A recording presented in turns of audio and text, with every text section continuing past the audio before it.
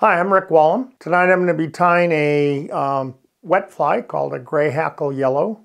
It's also known as a dead chicken.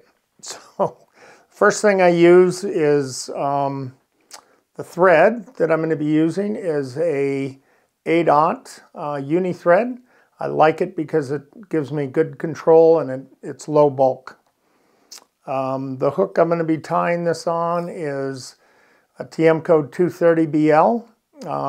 Fulling Mill also makes that same hook, as well as Hannock. And I'm going to be tying in a size 10.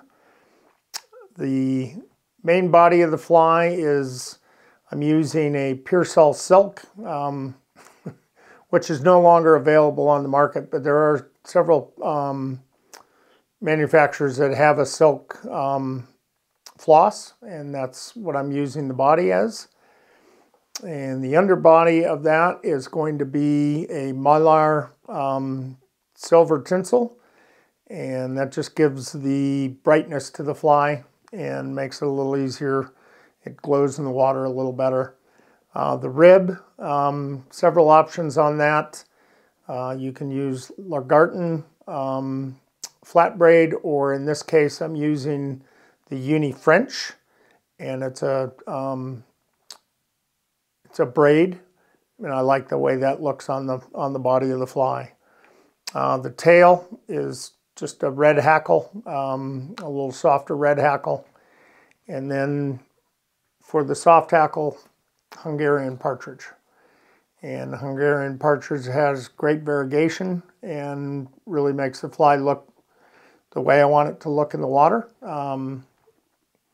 And that, as well as a variation, the original pattern called for a grizzly hen hackle, and you can tie it in either way. I'm going to do the Hungarian partridge. So the first thing I want to do is attach my thread just behind the eye, giving myself room for the hackle to be tied in. I'm making touching wraps all the way back to just before the bend of the hook. I break off my thread. I grab my tailing material, which again is red hackle. I'm matching the tips up, sort of putting them in the position I want. I'm matching them so they're even.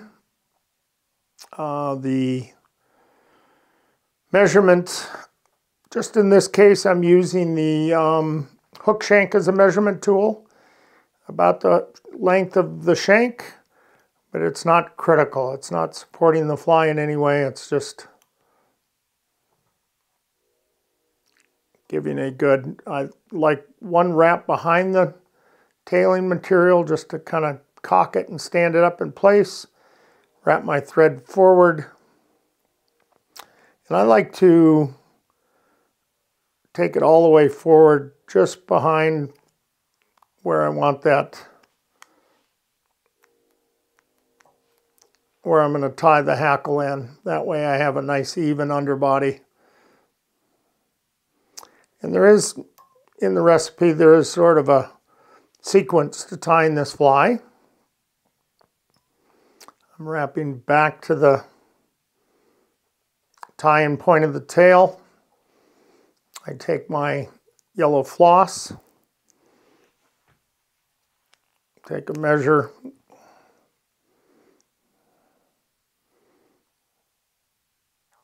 I'm again wrapping forward just so I can even up that body.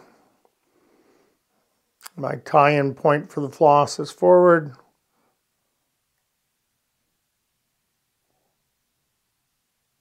Pull it into shape, wrap back to the bend, and that ensures that I get a nice even body out of it. So the next step I'm going to do is take my Mylar,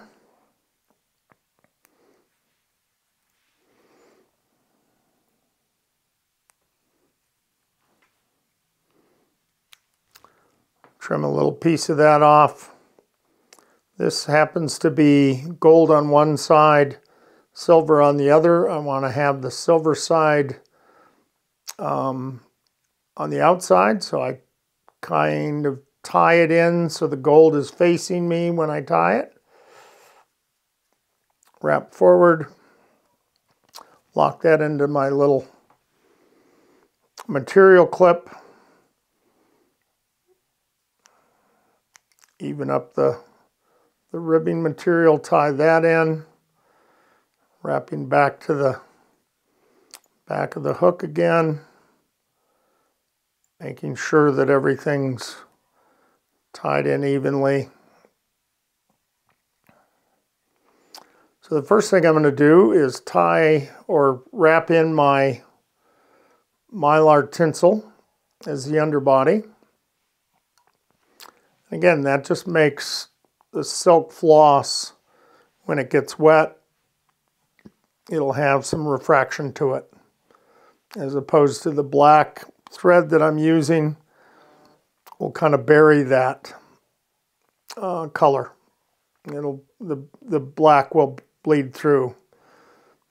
A couple of wraps in front, a couple of wraps in back, and I lock that in.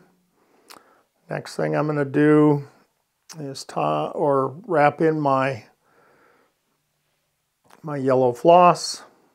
I take one wrap behind the rib and then spiral touching wraps all the way forward to just behind the eye again, leaving myself some room so I can tie the hackle in. I make one wrap behind, maybe a couple of wraps, and this is where this 8/0 thread really comes in handy. It's very low bulk, but I've locked it in place by making a wrap behind, pulling the floss back, wrapping a couple in front, so when I do make my cut, it's not going to unravel on me. Some people like to put in a half hitch at this point. I prefer not to. Kind of readjusting my... Now I'm just spiraling, and I can either do it with a rotary portion of my vise or just the way I'm doing it here, and trying to evenly wrap that rib forward. Couple of wraps behind, couple of wraps in front, trim with my scissors. And that's really the body of the fly with the tail. And then I want to step in, and I'm tying in a partridge hackle. This is up toward the neck. It's more white and black barring. I'll take my hackle pliers and grip just at the very tip of that feather, like so. I sweep the material back, looking for the right length of hackle that I want to tie in. But more importantly, right here at the tip, I'm going to trim that and create a little triangle there. And that's my tie-in point for the hackle. Trap that down with my thread. Kind of position it using my fingers. I'm sweeping back, tying that in. I'm pushing the tip of that hackle back and trapping it with my thread. And that really locks that hackle in place. I want to reach in with my hackle plier and grab the stem. And this is a critical part of the fly. This is where you really, I've tied it in so it, the convex part of the hackle is toward the tail. When I attach my hackle pliers, first thing I'm going to do is kind of reach in and sweep the first couple of barbules back, and that kind of sets me up for success on the next several wraps I make. And as I'm looking at this, I'm looking at the length of the hackle as I go forward. I want it to reach just about the bend of the hook, and this is perfect. And you do that kind of beforehand. You kind of measure your hackle to make sure it's the right length. And that just ensures that you have a good proportions on the fly. And I think that's more important for the tire than the fish that you're fishing for. Again, I'm kind of sweeping all those hackle fibers back, trapping the quill down a little bit in front, and then just building a nice head.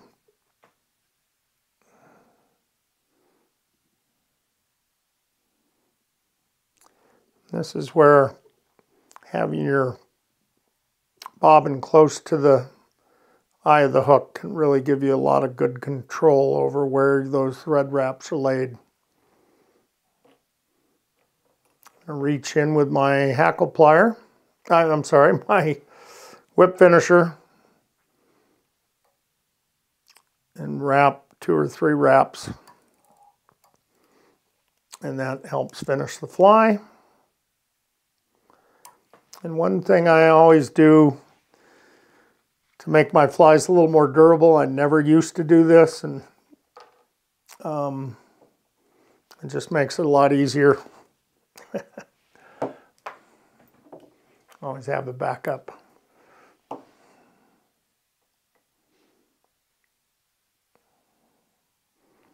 Sweeping the hackle out of the way.